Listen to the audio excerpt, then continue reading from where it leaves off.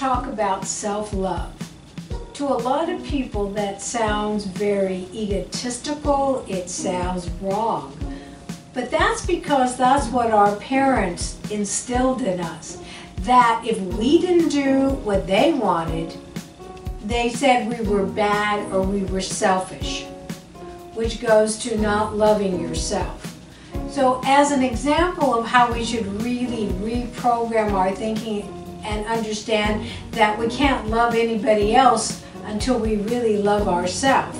This was illustrated in the movie The Help, where the black nanny, Abilene, was unjustly fired. And as the little girl that she's been taking care of, who is probably about 5 years old, is weeping badly that she's being taken out of her life, Abilene says to May,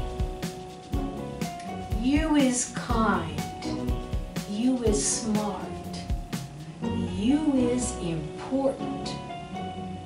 So those are the things that is involved in really self-love. That you have to give this to yourself if no one else gave it to you. And it is a wonderful thing. It allows you to go forth in the world and shine.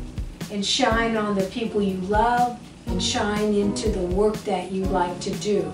That's where the energy comes from.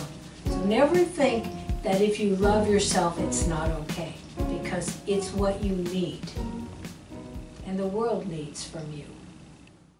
If you're watching this video, you already know the importance of creating a memorable event. So get more than just another speaker. Book Joni Marx as your next speaker today. Your audience will thank you for it.